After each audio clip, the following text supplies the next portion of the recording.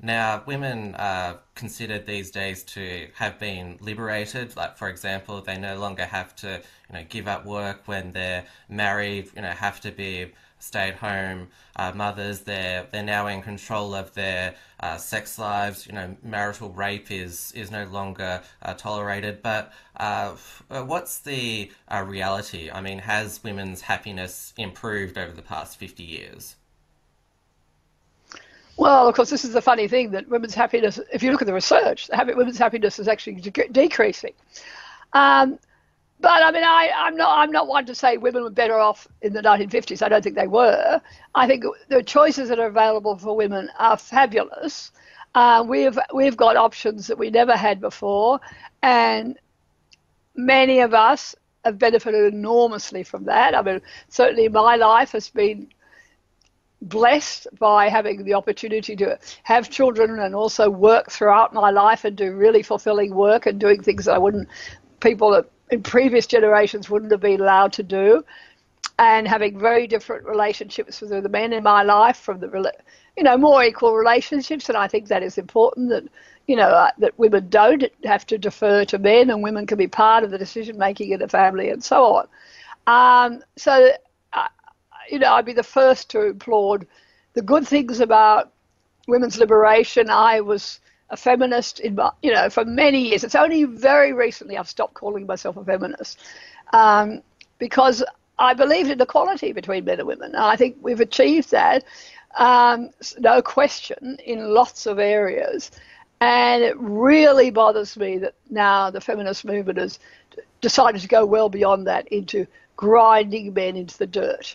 They're not interested in equality. They're interested in disadvantaging men in every conceivable area of their lives. And that's not why I became a feminist. And so, but going back to my question, your original question, I think it's a very complex issue of why women are unhappy. I think a lot of it's to do with totally unrealistic expectations they've been given about their lives, the assumption that they can easily combine raising children and looking after children with having a career. It's just the fact that it's not so easy. There's no question that many children are being denied the care they need by being put into long hours of childcare from a very early age. I've done a lot of work on that and writing about that. And too many children are getting minimalist parenting as a result of being brought up in two-career families.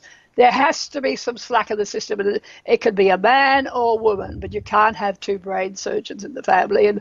And women somehow don't, that's a very difficult thing to negotiate in a relationship. Who is it who's going to put the extra time and care into being there for the kids? And clearly that's something, one of the great areas of tension for women. And they would argue, well, why isn't it an area of tension for men too? I think it is, but in a different way. I think there are lots of men who like more flexibility in terms of being there for their children. But often they're the ones earning the greater incomes, and the mortgage is dependent on what they do, and they think they're doing the right things for their family in continuing to work really hard to support that family. And they discover, of course, when they get divorced, that none of that counts at all in terms of contact with their kids. So it's complex. But I think there are lots of reasons why women are discovering it's extremely difficult to get it right. And probably the most important one is that they are endlessly disappointed in their relationships because they have a totally unrealistic view of what they can get from this one person, the man they choose to share their lives with.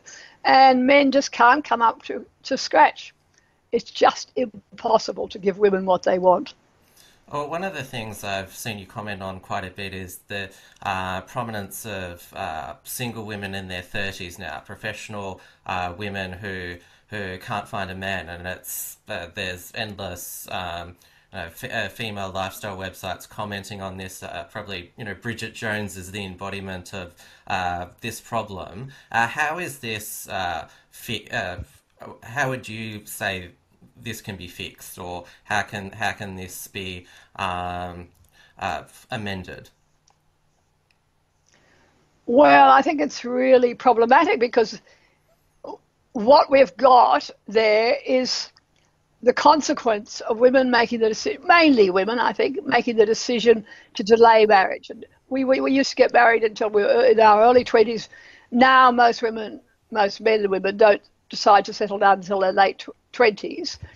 And it just gives men all the choice. I mean, if you all partner up in your early 20s, as I said earlier, there's this idea that there's probably going to be someone for everybody, pretty much. But leave men out there into their 30s, and they could choose to partner with women much younger than them. The professional men can choose to partner up with less qualified women.